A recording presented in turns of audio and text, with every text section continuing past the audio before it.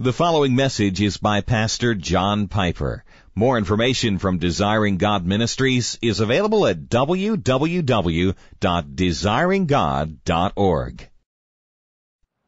Exodus chapter 1, verses 1 through 22.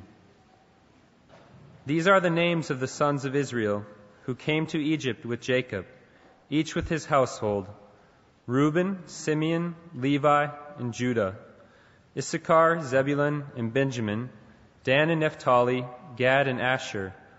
All the descendants of Jacob were 70 persons. Joseph was already in Egypt. Then Joseph died, and all his brothers, and all that generation. But the people of Israel were fruitful and increased greatly. They multiplied and grew exceedingly strong, so that the land was filled with them.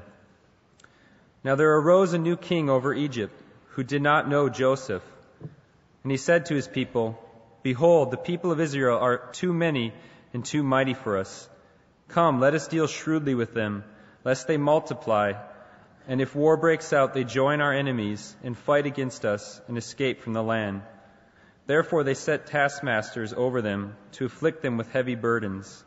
They built for Pharaoh store cities, Pithom and Ramses.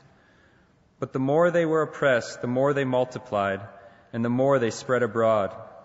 And the Egyptians were in dread of the people of Israel. So they ruthlessly made the people of Israel work as slaves, and made their lives bitter with hard service, in mortar and brick, and in all kinds of work in the field. And all their work they ruthlessly made them work as slaves.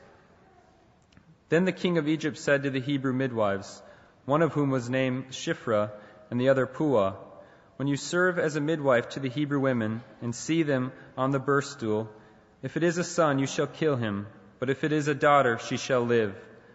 But the midwives feared God and did not do as the king of Egypt commanded them, but let the male children live. So the king of Egypt called the midwives and said to them, "Why have you done this, and let the male children live?"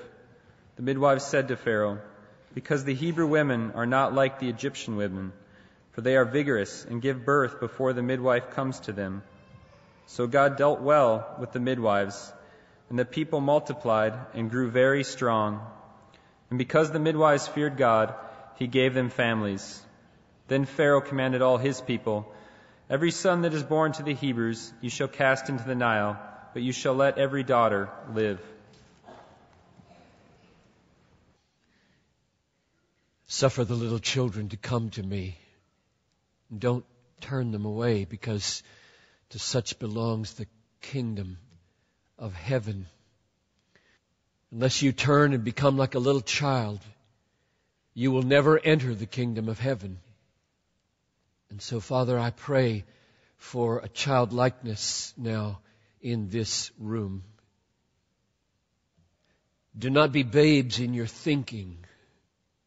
In evil be babes, but in your thinking be mature. So alongside childlikeness, Lord, make us mature in our thinking about the culture and about the Bible and about our own souls. Make us wise and intelligent and thoughtful. Lord, I pray now for a humility and grace and courage to deliver this word. I pray for the women in the room who've had abortions, and for the men who endorsed it, encouraged it, parents who knew about it and didn't stop it, that there would be, alongside appropriate guilt, great forgiveness and relief and a future. And I pray that the resolve of this church would rise to pray and work against abortion until it becomes in our land as unthinkable as the reinstitution of slavery. And to that end, I pray for your help now. In Jesus' name, amen. There's a connection between last week's message on racial harmony and interracial marriage and this week's message on abortion, race, gender, and Christ. When interracial marriage is rejected, it's often because the reproductive effect of it is offensive to the dominant race. For example, the children of marriages between white and African American, or white and Asian, or white and other ethnic groups are just not white enough. And as soon as you say it like that, you begin to see the possible connection between racism implicit in that rejection of interracial marriage and abortion. Could it be that when non-whiteness is viewed as an undesirable outcome of interracial marriage, maybe that same view would express itself in using abortion to reduce the prevalence of non-whiteness in a dominantly white culture? That's one issue we need to deal with. A related issue is the issue of male and female, gender, sexuality, and the racial and gender implications of abortion. And I don't simply mean the fact that, as we're so often told, abortion has to do with a woman's rights over her own body. What I mean is the global use of abortion for sex selection. Millions of female babies systematically put to death because boy babies are preferable. So those are the two issues in front of us today. I've preached in the last years 17 messages on abortion and its relationship to the cause of Christ and the pro-life movement, and I mentioned that for two reasons. One, because if you wonder, why is he focusing this way? I mean, there's so many other issues. Well, yes, there are. There are 17 plus, and they're all there for you to read or listen to at desiringgod.org. But when you've preached on this year after year after year for 17 years, you start praying, Lord, what's the angle for this year? What's the focus for this year? And this is the focus for this year. The claim that I want to address is this: millions of abortions around the world are the outworking of racism and sexism. What I mean by outworking is that these abortions have their roots in racism. They have their roots in sexism, and they have their fruit in outcomes that would make racists and sexists happy. Namely, fewer blacks in the United States and fewer girls in India and China. Let me define sexism for you. I defined racism last week. I'm going to use exactly the same definition for sexism, just substituting sex. Here it is. Sexism is an explicit or implicit belief or practice that qualitatively distinguishes or values one sex over another. Now, you know that does not mean there aren't any differences. In fact, it doesn't mean there aren't any massively, gloriously important and beautiful differences between male and female. It doesn't mean that. It means that these differences are really valuable. Really valuable. And when the differences in the female ledger are added up and the differences in the male ledger are added up, the value sum, the quality sum at the bottom is the same. It is equally precious to have a little baby girl as to have a little baby boy. In God's sight, female personhood and male personhood are equally sinful and corrupt. And when they are equally redeemed, they reflect the worth of God equally. And you know, I hope, if you don't, you must be new, that I'm speaking that out of a full-blown complementarian context in which it is biblically right, beautiful, that godly, Christ-like, humble men are the heads of their homes. And godly, Christ-like, humble men are the elders of the church.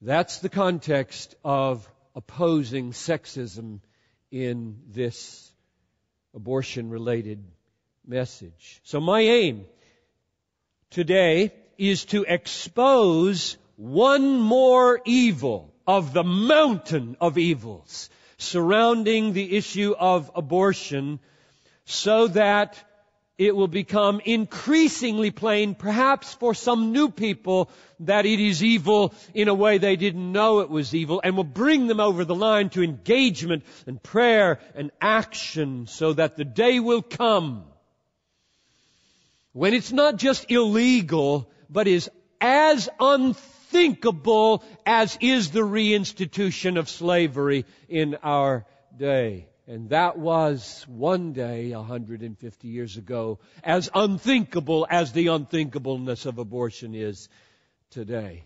It can happen. It will happen if God delays.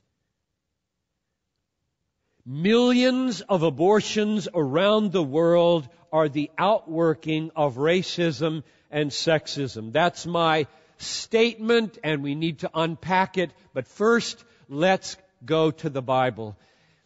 Let's go to Exodus. I invite you to open your Bibles. We're going to look at this very carefully. I am very conscious this is not a text about abortion. And I'm also powerfully persuaded it is massively relevant for this issue of race, sex, abortion, and Christ. And I hope you'll see it before we're done.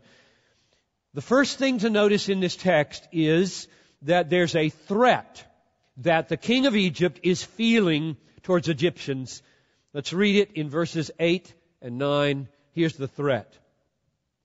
Now, there arose a new king over Egypt who did not know Joseph, and he said to his people, "Behold, the people of Israel are too many and too mighty for us." There's the threat. Israelites are not Egyptian. They're not like us. They're different ethnically, they're different culturally, they're different racially, they're different religiously, and they're increasing, and there are too many of them. They're starting to be a threat to Egyptianness. There's the threat. Now, you wonder why this Pharaoh, I don't know the answer to this except the providence of a merciful God, why he didn't just do Hitler. I mean, he's king. Just clean house. Empty him. Kill him. Get rid of him. Why didn't he do that? I don't know. Why he took this strategy? 4 steps of increasing severity against the Jewish people he took, because each didn't work. So he took another one and another one. So let's walk through the 4 extreme measures. Number 1, verses 11 and 12, he enslaved them. Therefore, it says, they set taskmasters over them to afflict them with heavy burdens. The Jews built for Pharaoh store cities, Pithom and Ramses. But the more they were oppressed, the more they multiplied and the more they spread abroad. The Egyptians were in dread of the people of Israel. So measure number 1 didn't work. Enslave them. Therefore, he went to measure number 2. the intensification of ruthlessness and harshness towards the slaves. Verses 13 and 14. So, they ruthlessly made the people of Israel work as slaves and made their lives bitter with hard service and mortar and brick and in all kinds of work in the field. In all their work, they ruthlessly made them work as slaves. That's extreme measure number 2, and it didn't work either. And so he went to measure number 3, verses 15 and 16. He instructed the Hebrew midwives to kill the boys while they were being born. Verse 15, then the king of Egypt said to the Hebrew midwives, one of whom was named Shiphrah, the other Puah, when you serve as a midwife to the Hebrew women and see them on the birth stool, if it is a son, you shall kill him. But if it is a daughter, she shall live. The aim is emasculate the people. Minimize the male and master the nation. And that didn't work either, because the midwives wouldn't do it.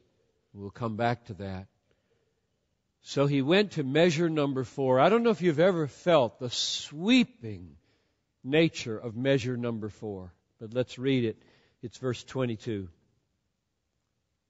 Then Pharaoh commanded all his people. That's overwhelming. Anybody who sees a little baby boy, kill him. Anybody.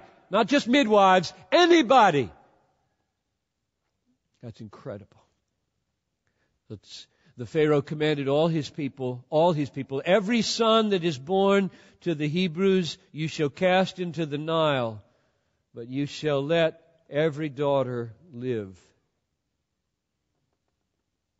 And that didn't work either, because in Exodus 12:37 it says there were 600,000 men in Israel that went out in the Exodus.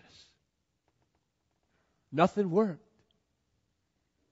And God restrained the Hitler factor. Let's make some observations about this. This is just so full of implications you can hardly stand it, right? Number 1, notice how the king of Egypt tried first subtle infanticide. Not open infanticide, that came later. Subtle infanticide precedes open infanticide. Midwives, look, we want it to look like a stillbirth. Okay? We don't want any big problem here. We just lots of stillbirths, like the water has gone bad or something.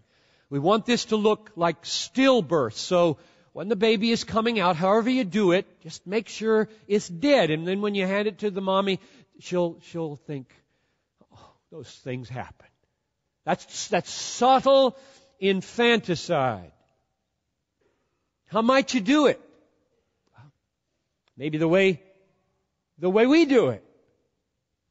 It's called partial birth abortion. Just to bring the baby part way out, insert the vacuum in the brain, suck out the brains, collapse the head, bring it on out, and call it abortion. That's subtle infanticide. Maybe they would do it that way. Deliver the baby somehow halfway, and then choke it, and I don't know. Just make sure it looks not like what it is. In fact, I think a really clear, right definition for the word abortion is subtle infanticide. That is, infanticide that doesn't look like infanticide. That's the meaning of abortion. We create words to cover realities. There's subtle infanticide and there's open infanticide. And you can't get away yet with open infanticide And so let's do it subtly and then create some language that cloaks it like we're cloaking it in a clinic. That's the meaning of the word abortion. It is cloaked infanticide, child killing by another name that can be made then with enough different kinds of people calling it right, can be made legal and acceptable and even put a virtuous face on it. So that's the first observation here. Pharaoh tried subtle infanticide, that is, infanticide that doesn't look like infanticide, before he went public. Number 2 observation, this partial birth abortion or subtle infanticide is selective. Only do it to the boys.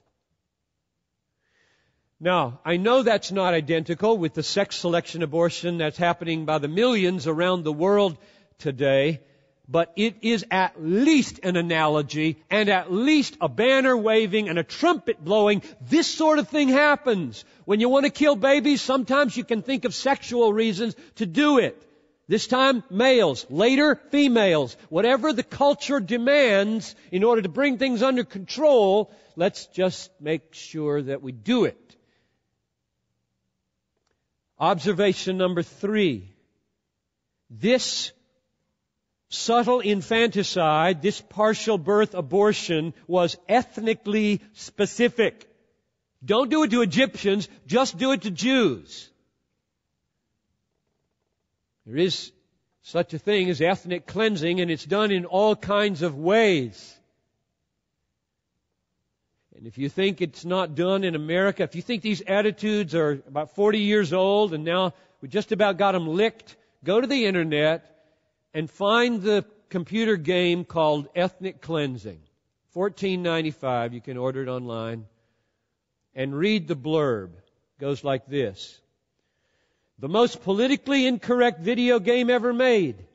Run through the ghetto blasting at various blacks and spics in an attempt to gain entrance to the subway system where the Jews have hidden to avoid the carnage. And then if you're lucky, you can blow away Jews as they scream oy vey on your way to their command center. That's America. That's a game sold and played by young people in this country. Observation number 4. God rewarded the civil disobedience that refused to participate in the subtle infanticide.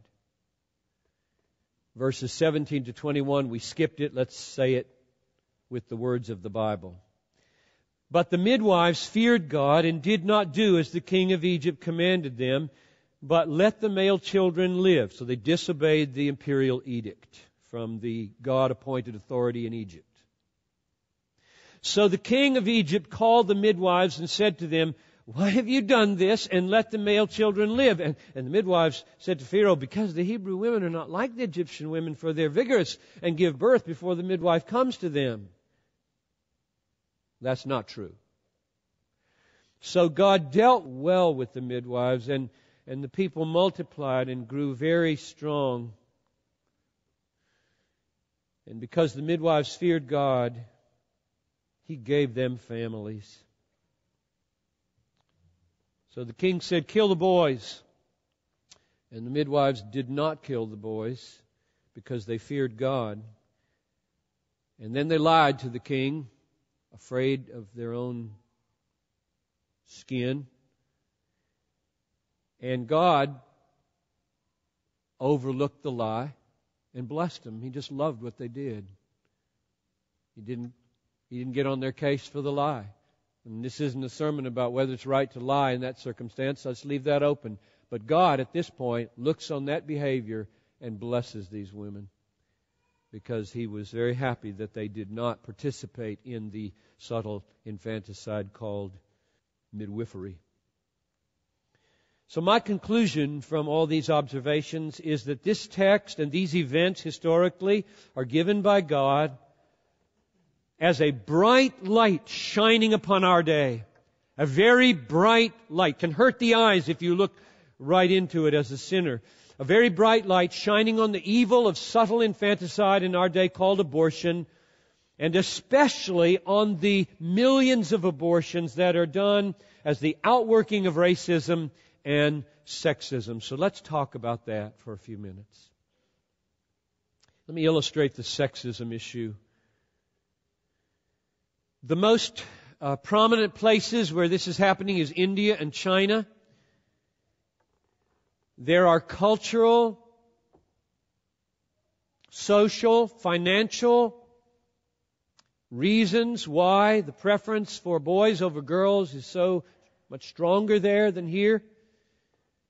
In the state of Maharashtra, one little tiny glimpse of what has been happening for a long time. Quote from a Harvard journal. In one hospital from June 1976 to June 1977, 700 individuals sought prenatal sex determination. Of these fetuses, 250 were determined to be male and 450 were female.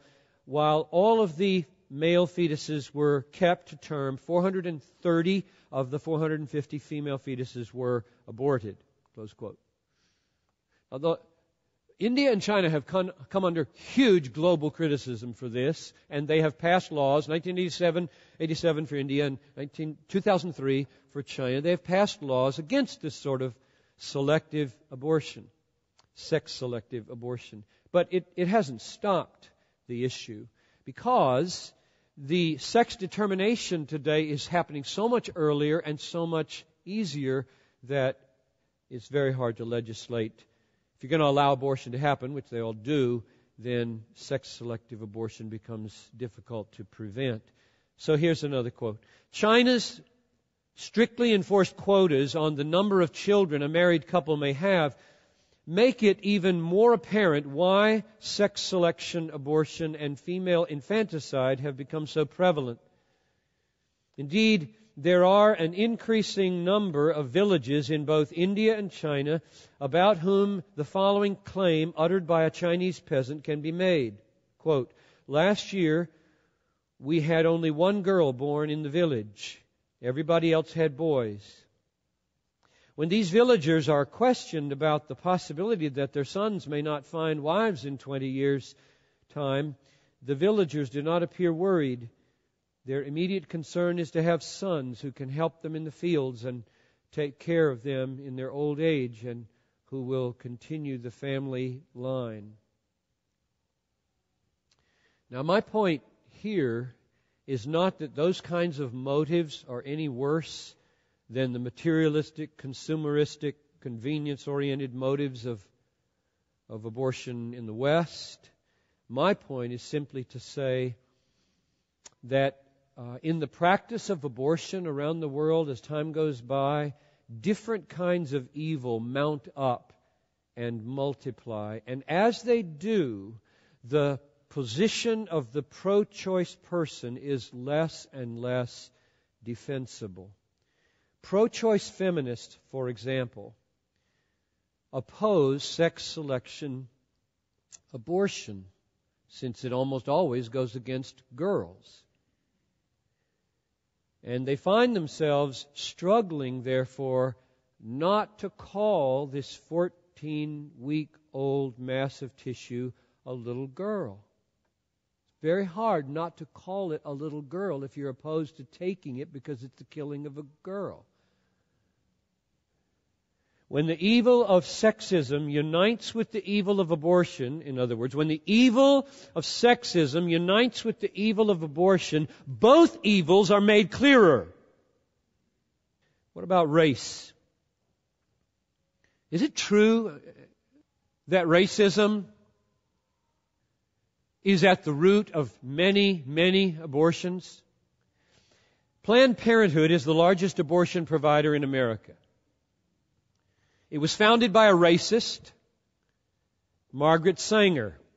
I commend Corrine Cords, who's sitting down there, a member of this church, for her ministry, Self-Evident Truth.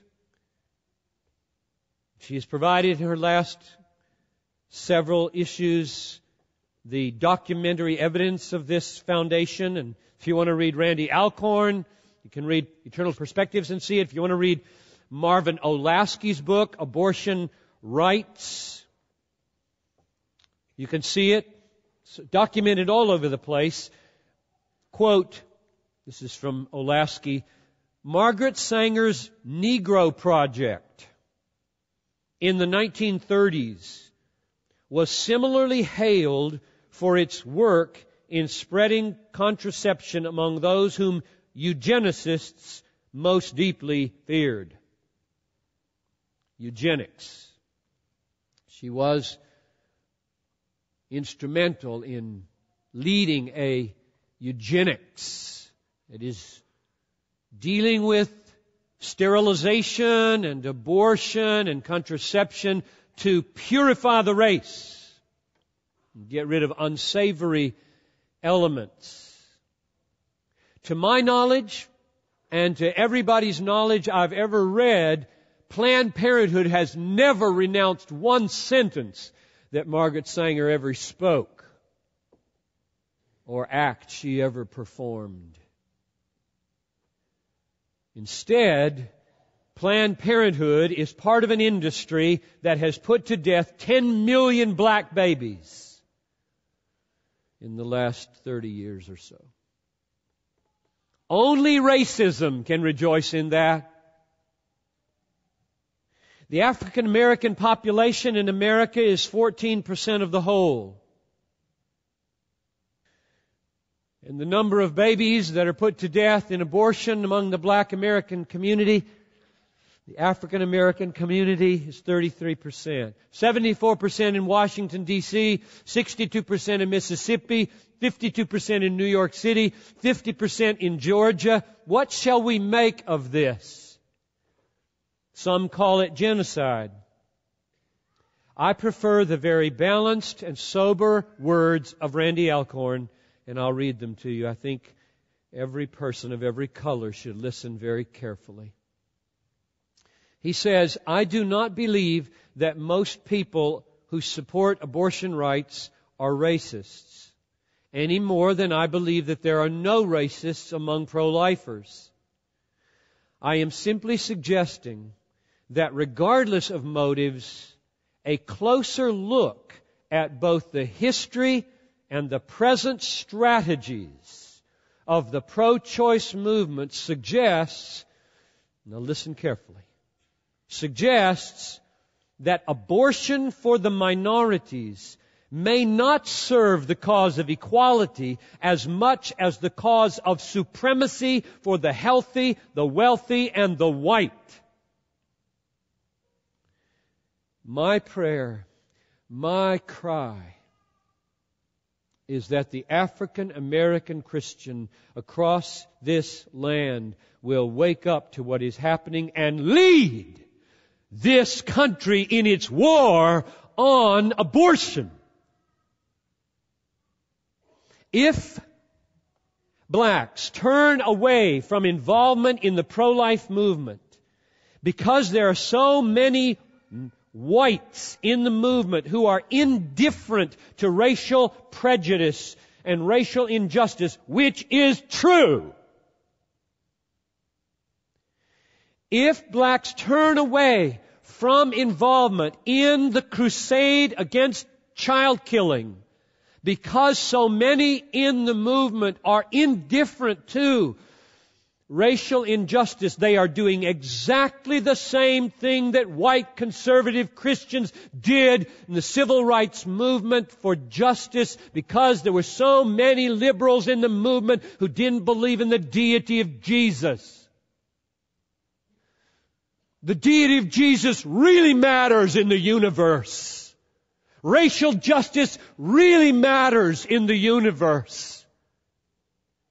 Not to be involved in the cause of racial justice because there are liberals there is the same as not being involved in the pro-life cause because there are racists there. That's a foolish decision to make on both sides. Rather, oh God, rather let us join hands, black, Hispanic, Asian, American Indian, every shade and ethnicity in America. Let us join hands and say with one loud, clear, compelling voice, there is a better way toward freedom than killing the babies.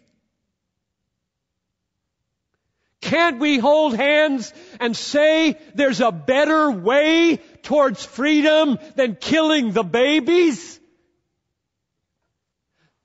Let me close by going back to Egypt with you and watch something else that happened. In the darkest moment, when the whole nation of Egypt has been told, have at 'em, kill the boys, throw them in the Nile wherever you see them, God moves and causes to be born a little boy named Moses. Moses. Go down, Moses. Go down, Moses. Set my people free. And he was deliverer. And he was rescuer. He was savior. And then the Bible writes, Deuteronomy 18, there will come a prophet like Moses. And in Acts chapter 3 and Acts chapter 7, there was born a prophet like Moses. His name was Jesus, and he was deliverer, and he was savior, and he was protector, he was rescuer. But oh, how vastly he outstripped the salvation wrought by Moses. Let me mention one difference, one glorious difference between our Son of God, incarnate Jesus Christ, who lived and died for sinners and rose again and reigns today as the vastly superior Moses to Moses. Let me mention one difference. Moses delivered the oppressed. Jesus delivers oppressed and oppressor. Jesus saves oppressed and oppressors. Moses delivered a hated people, a despised people. Jesus delivers hated and hater. It's the whole point of the cross. The point of the cross is I didn't come to deliver the righteous. I came to deliver sinners. Baby killers are my business. I save sinners. Moses couldn't deliver the babies thrown into the Nile at all. Jesus can. Jesus can raise the dead. Jesus can raise dead abortionists and dead babies. Jesus can raise from the dead and give new life in this room right now to boyfriends who made it happen. Where are you?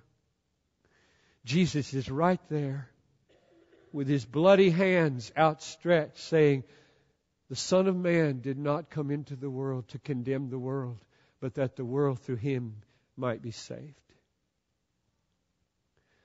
So can we not, abortionist, woman who had an abortion, boyfriend who pushed it, parents who condoned it, those who hate that, can we not, of every color and of every past experience, join our hands and say with our mouths, our lives, our prayers, our investment, our giving, and in every way God enables, there's a better way towards freedom than killing the babies. And the way is called Jesus Christ. I am the way. I am the truth. I am the life. Let's pray. And so, Lord, I pray earnestly now for those in this room who have been touched by abortion. A grandmother who didn't want it to happen and couldn't stop it. A girl who didn't want it to happen and felt she couldn't stop it. My boyfriend who was irresponsible and careless and foolish and sinful, and then compounded it by trying to clean it up with making the appointment. Right in this room, Lord, we are sinners all. What would we do if Jesus only came as judge? We would perish. And so I pray now that there would be salvation in this room. Would you bring people to faith in Jesus? And then wipe away all the sin by bearing it as you did on the cross. And instead put hope in the heart that there's a future for the baby and there's a future for the one who took the baby's life. There's a future. Why don't you stand with me and I'll ask the Lord to bless you, or I'll say His blessing over you and you receive it as from Him. The Lord bless you and keep you. The Lord make His face to shine upon you and be gracious to you. The Lord lift up His countenance upon you and give you peace and a strong, courageous, humble way forward in both justice for the unborn and racial justice in our land. And all the people said, Amen. You're dismissed. Thank you for listening to this message by John Piper, pastor for preaching at Bethlehem Baptist Church in Minneapolis, Minnesota. Feel free to make copies of this message to give to others, but please do not charge for those copies or alter the content in any way without permission. We invite you to visit Desiring God online at www.desiringgod.org. There you'll find hundreds of sermons, articles, radio broadcasts, and much more, all available to you at no charge. Our online store carries all of Pastor John's books, audio, and video resources. You can also stay up to date on what's new at Desiring God. Again, our website is www.desiringgod.org. Or call us toll-free at 1-888-346-4700. Our mailing address is Desiring God, 2601 East Franklin Avenue, Minneapolis, Minnesota, 55406. Desiring God exists to help you make God your treasure, because God is most glorified in us when we are most satisfied in Him.